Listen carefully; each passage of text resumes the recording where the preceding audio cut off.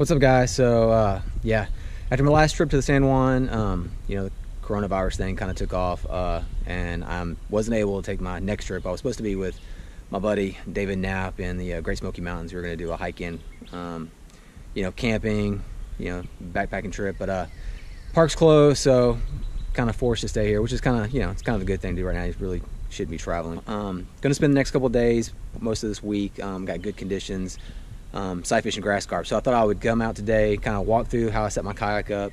And as the day goes on, I might go ahead and, you know, drop in, break the video up and explain kind of what I'm doing, what I'm looking at, some of the flies I use, kind of do like a part 2 to the video I made maybe a year ago, maybe longer. I can't remember how long ago that I made that video, but I've gotten a lot of requests to kind of finish that up. So I figured I would do that this week. This is my first trip out this year. I haven't been out and seen what it's like. There's been a lot of people on the water. You know, people fishing and getting out and boating since they can't go to work, can't go to school. So I expect the carp will be kind of pushed back, and the water's kind of high. We've had a lot of rain, so I think more than likely I'll be back deep in some ponds. Probably have to cross some logs and maybe some islands to get back into some of those fish. They're trying to get away from some of the traffic on the lake. But yeah, that's pretty much it. Time to go fish.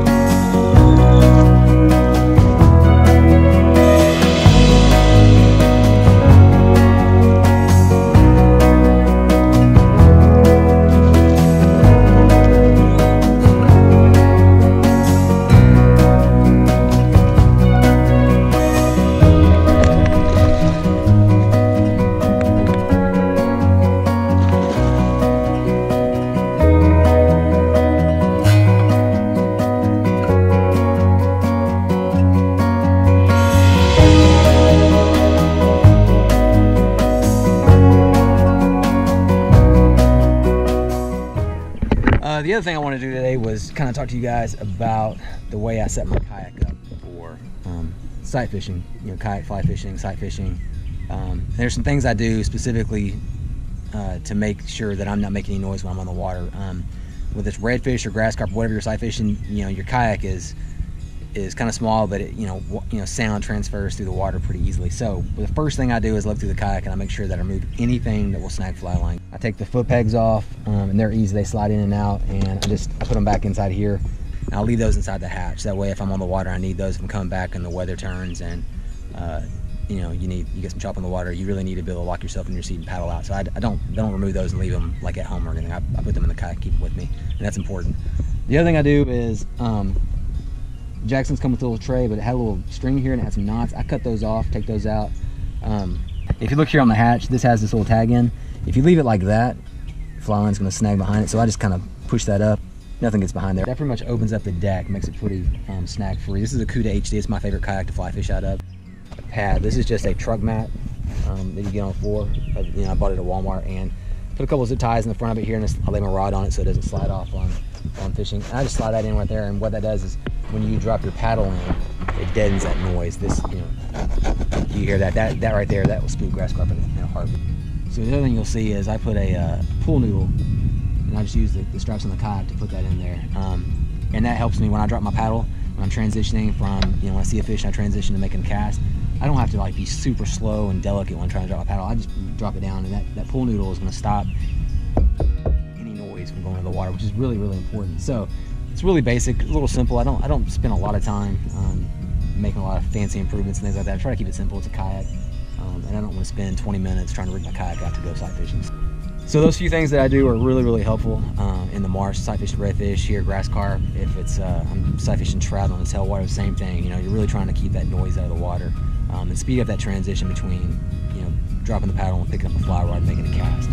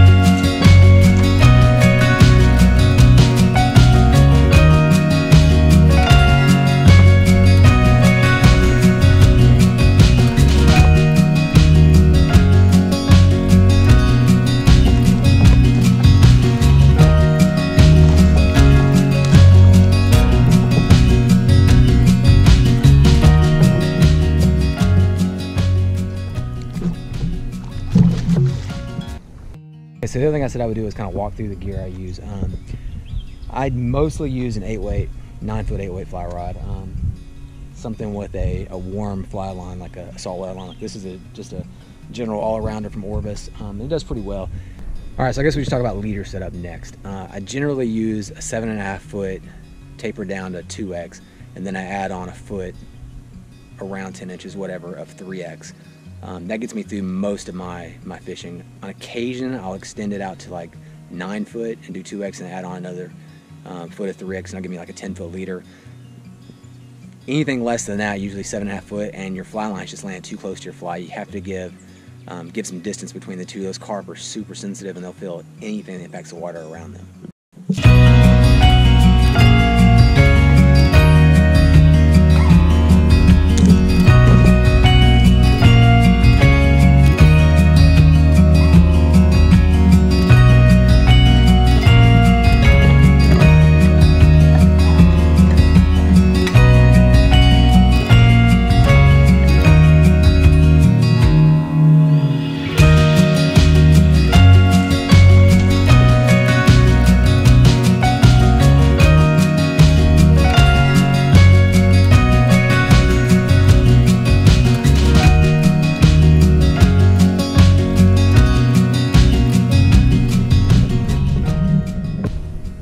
Yeah, so it's been a pretty good day, but can't see anymore. The sun's gotten to a point where I just can't see fish in the water, and I'm just spooking everything. So I'm gonna pack up, paddle back out about a mile to go to get to my truck.